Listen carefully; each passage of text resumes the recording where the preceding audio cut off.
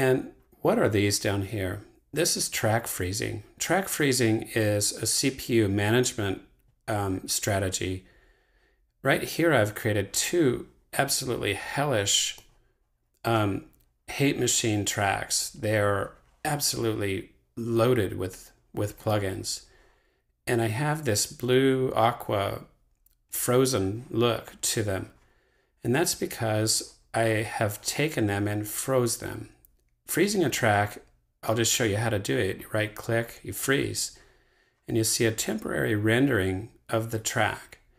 And you see a corresponding unload of the CPU.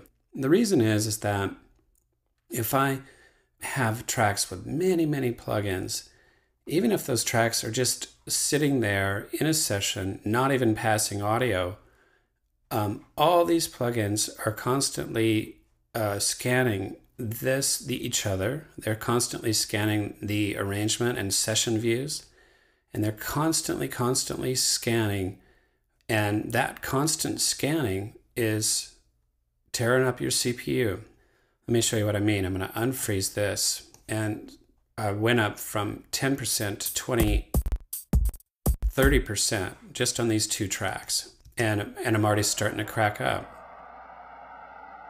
And if I turn these on, you can see that I have the best synth out there, Rob Papin's Predator.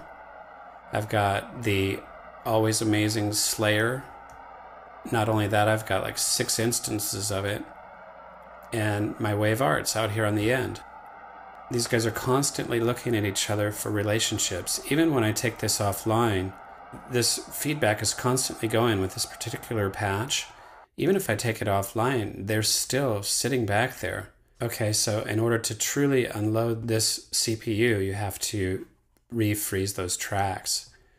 I can still work with these frozen tracks in a live set situation. I can still play some of the MIDI, and they're still functional in most ways, but it is a strategy for keeping these, or my ideas in my session and unloading that CPU bus.